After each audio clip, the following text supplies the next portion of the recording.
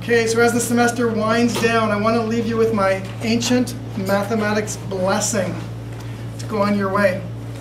It's based on the sets of numbers, as you'll see. So let me just turn this on. First I'll read it to you, and then I'll explain it, and then I'll give you a copy. Now it says ancient, but I think I wrote it in about 1991. Actually, I don't think it was quite that long ago, but I like palindromes, so I said 1991. It says, may you be a natural with figures. May you enjoy life a whole lot. May you be an integral part of the universe. May your thinking be rational. May your fears be irrational. There should be a line on the cue, but I can't do it on the computer, so I just write it in there when I print it off. May your faith be real.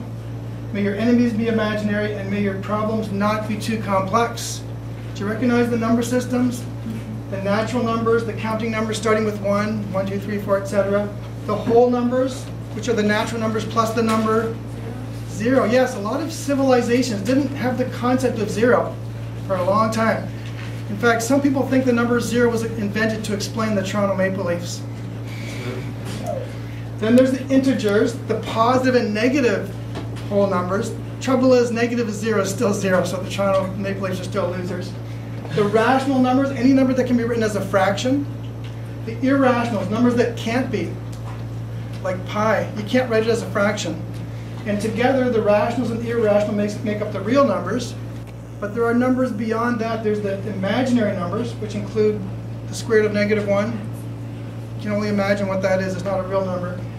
And if you combine real and imaginary numbers, like a real number plus an imaginary number, those are the complex numbers. So this is my ancient, in quotation marks, mathematics blessing, which I'm going to leave with you. Thank you, Dong Jun.